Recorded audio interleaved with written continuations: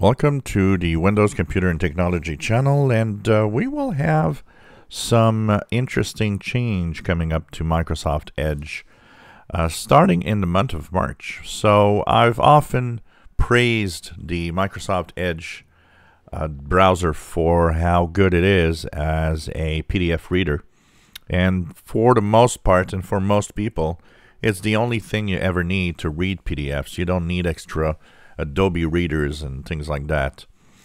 So basically what happens is that an agreement was actually done between Microsoft and Adobe, and that means that starting in March, the Adobe PDF reader will be the engine that Adobe uses, will be embedded within the PDF reader of Microsoft.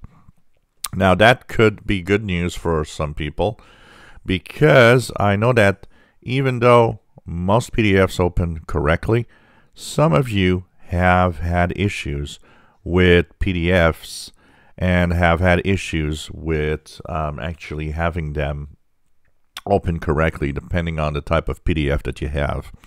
So this might actually make the compatibility much better and make sure that even if you had trouble in the past, it should be okay. Starting in March should work much better.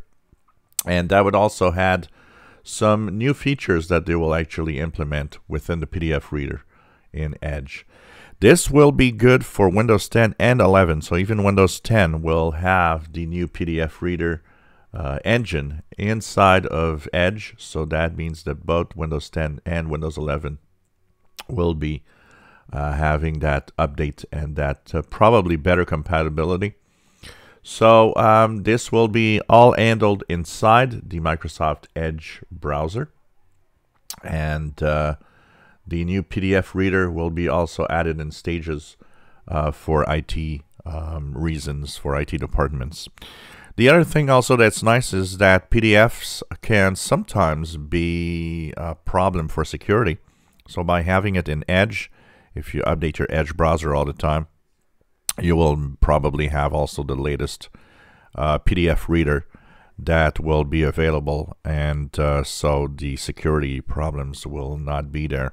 I've seen too many people having Adobe Reader in their PCs but never updating it, and that can be a security hazard, as PDFs are one of the ways that sometimes malware or take over your PC can actually happen.